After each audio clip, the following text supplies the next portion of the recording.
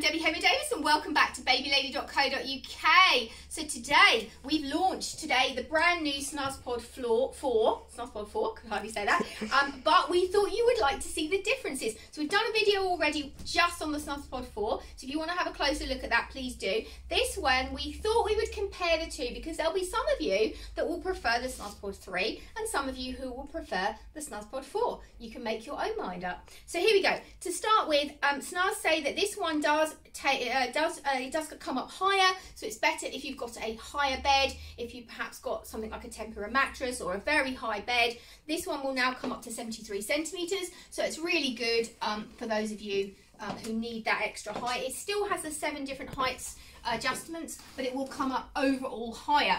And the reason behind that, and this is one of the biggest changes, is that this has a partial drop side, not a full drop side. So if we adjust the original one, let's unzip this, you will see the difference. So when you're using the original, you can have the side completely down. Obviously, we only recommend you take the side down when you are feeding baby, not when you are asleep. When you are asleep, sides should both be raised on both models, whether you have the SnuzPod 3 or the 4. You must raise the sides for safety reasons. But if you are feeding your baby, this one can come directly next to your bed. Both of them will have straps to attach to your bed, and they can both be used completely separately alone. They will both come with the additional bar. I'm just looking for my bars now. They will both come with the additional bar that you put in through the side of the fabric. So if you do want to use it as a standalone, you can definitely do that. They will both rock. They'll both come with a reflux tilt. We love reflux tilt. It's such a brilliant idea. If you have a baby with colic, it does mean that you can lift one end up, or reflux, or breathing, or cold, or whatever. It enables them to breathe more easily, and it's recommended by health professionals. As I say, both of them will have that. The difference here underneath, they are both vented. We have a closer look underneath. You'll see that this one has got just a slightly different pattern on the base. Not sure whether it actually means there's any more ventilation coming through, but they're still vented on both of them. The other big change on the SnuzPod 4 is this comfort air mesh that goes around the side. It's slightly padded, and it's designed to allow a little bit more breathability. This one has the breathability panels all the way around on the side here. If I move my header, you can see, and also obviously on the drop side that we've put down, so there's still lots and lots of ventilation. Both of them still have organic fabrics, organic cotton fabrics. The mattresses, so let's have a closer look at the mattress. On the original model, well, not the original, the 3, you will see this lovely quilted mattress that some of you really love. They have changed the mattress. I think it's quite a big change to this new vented one.